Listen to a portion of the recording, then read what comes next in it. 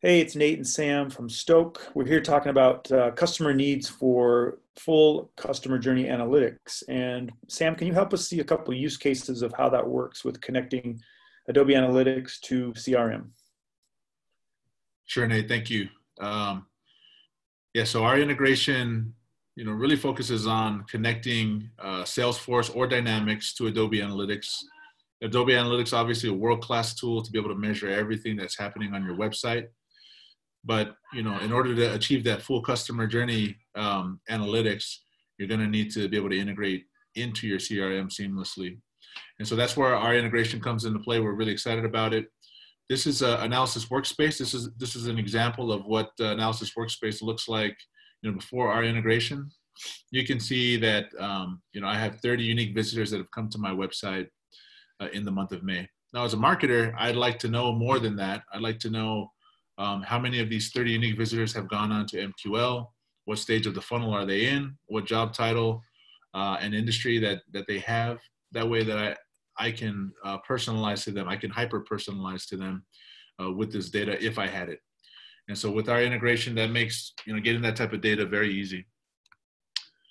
And so the way it works is, we can come over here to our integration interface. And once we authenticate to your Salesforce and Adobe Analytics instances, we can come in here and let's say we wanted to import MQLs.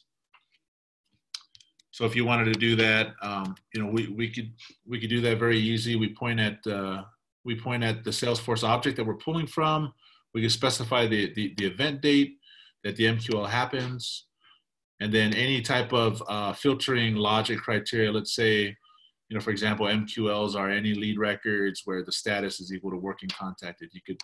You could specify all that here, and then you would just point that into an Adobe event that we have set aside for it. You could pull in Salesforce dimensions, such as job title, write that into an EVAR. All that's really easy and possible, with this integration.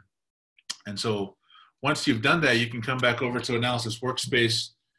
And this is the beauty of the integration. Now we can see all of that. So we can see this MQL metric that's MQLs coming from Salesforce, integrated at the ECID level. So this is at the visitor level, which takes full advantage of attribution IQ and the full power of Analysis Workspace. We could see industry and job title as we talked about. Let me just pull an industry right here.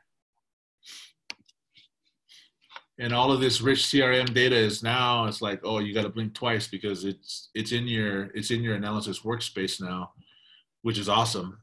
We won't do in this video, but you can now personalize. You can create audiences around manufacturing CMOs, if we were to pull in job title, who are at the MQL stage, and we can create that audience and personalize to them in Adobe Target, and really start to understand the full customer journey right here in Adobe Analytics, Nate.